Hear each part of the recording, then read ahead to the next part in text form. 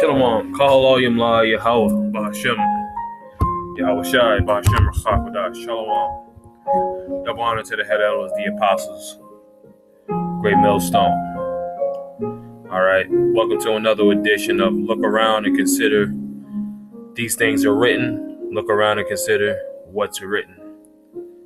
Your brother Yazayan back again through the spirit and power of Yahweh, Ba'ashem, Yahweh Shai, Ba'ashem, Rachakodah, man.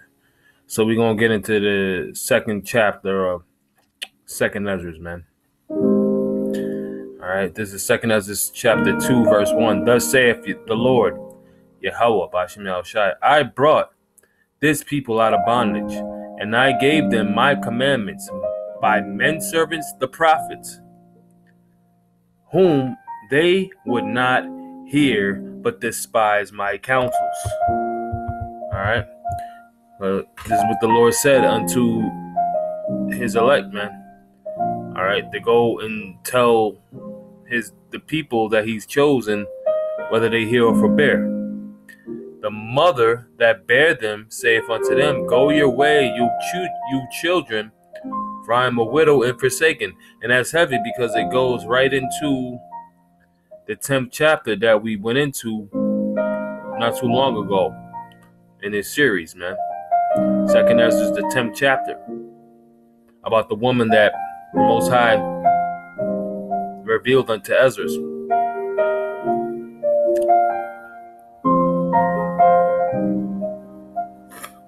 It says, I brought you up with gladness, but with sorrow and heaviness have I lost you.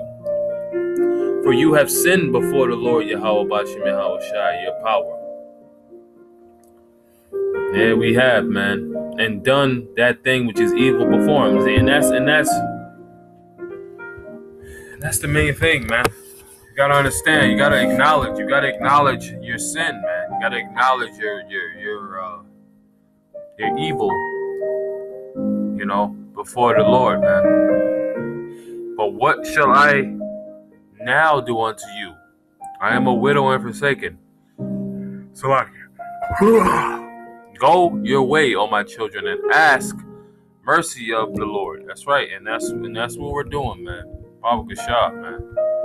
As for me, O Father, I call upon thee for a witness over the mother of these children, which would not keep my covenant, that thou bring them to confusion, and their mother to a spoil, that there may be no offspring of them. And that's done with the land. Right now, the land of Israel is inhabited. Oh my goodness gracious, man! It's inhabited by heathens, man. All right, the so-called white man and the so-called Arabs and the different other peoples, man. Even Hamites. Let them be scattered abroad among the heathen. Let their names be put out of the earth, for they have despised my covenant. All right, you see that? You see what that says? Going into Deuteronomy chapter 28, verse 64, how the Lord would scatter Israel because of their disobedience, man. Woe be unto thee, Assur, thou that hidest the unrighteous in thee, O thou wicked people. Remember what I did unto Sodom and Gomorrah, whose land lieth in clods of pitch and heaps of ashes? Even so also will I do unto them that hear me not, saith the Almighty Yahweh Ba'ashem Yahweh Shai. See? This is where we're at right now as well, in America, man. All right, those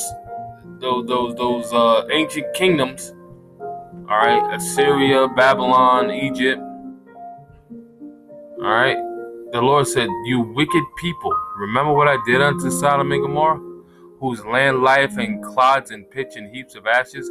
Even so also will I do unto them that hear me not, saith Almighty Yahweh Ba'ashem Yahweh Shai. Thus saith the Lord Yahweh Ba'ashem Yahweh Shai unto Esdras, tell my people that I will give them the kingdom of Jerusalem, which I would have given unto Israel.